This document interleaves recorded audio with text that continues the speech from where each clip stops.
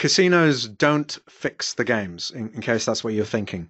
That's not how they make money. They don't need to fix the games. All they need to do to make money is to keep you playing.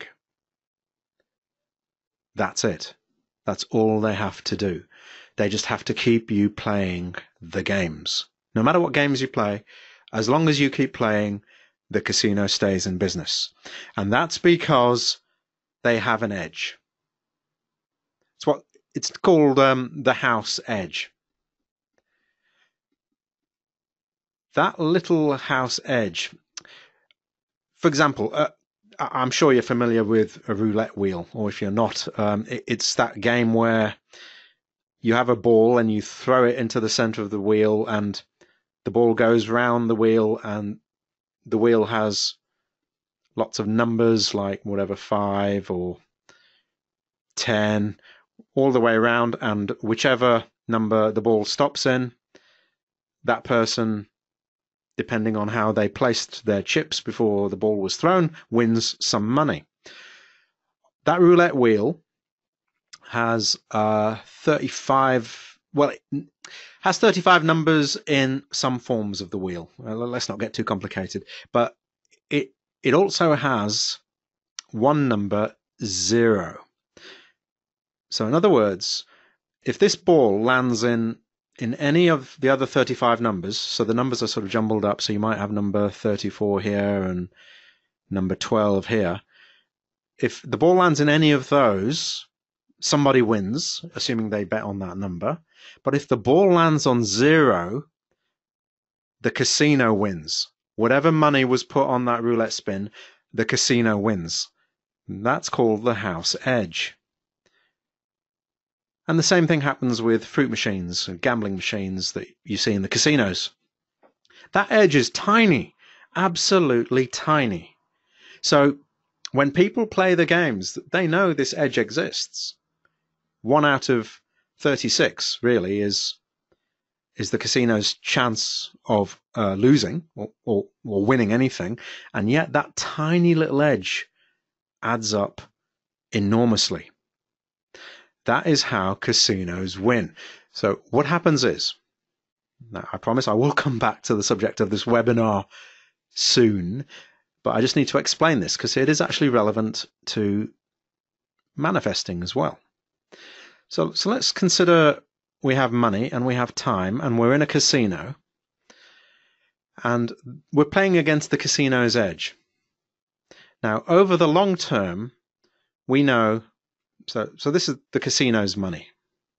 And over the long term, we know the casino, the laws of probability are going to say that the casino is gradually going to win over time.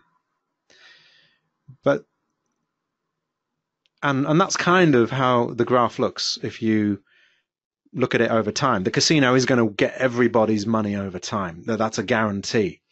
However, something very interesting goes on just at this point here, where the money has just been put on for the first time. So let me expand this box out just so you can see what's going on. So imagine that box is this box, and imagine that the blue line, let's draw it in there. So imagine that this blue line just here represents this bit here, and this blue line here represents this bit here. And what I'm trying to show you is what happens with this little red squiggle down here, just as we're starting off.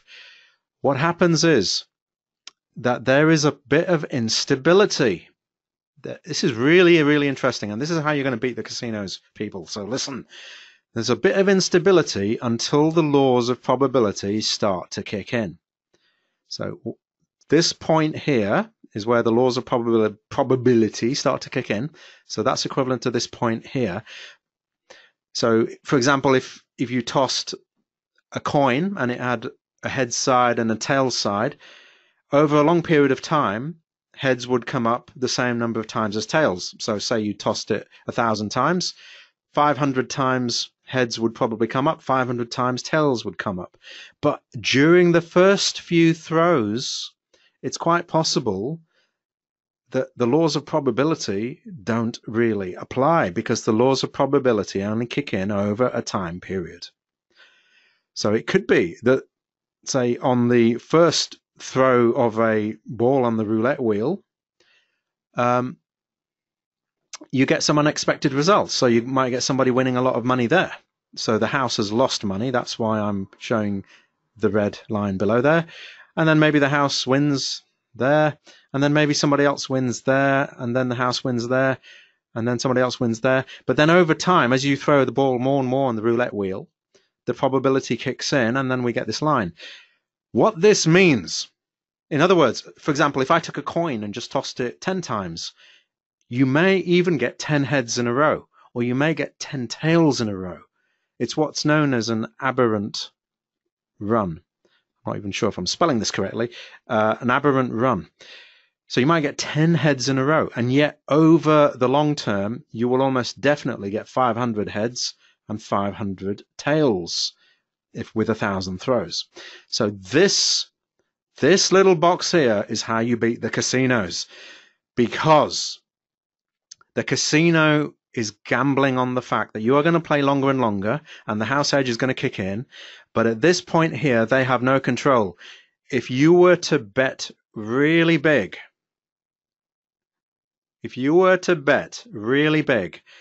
and you were to strike it lucky just at this point, and you were to walk away, not put that money back in, so in other words, not to allow the house edge to kick in, you would beat the casino. Okay? Every time. You would beat them every time if you walked away. Now, obviously, you need the luck of getting that first hit. But if you just bet everything on black or everything on red, if you're playing roulette, you have a 50-50 chance. So you have a 50% chance of losing everything, but you also have a 50% chance of doubling what you've got, and then you walk away.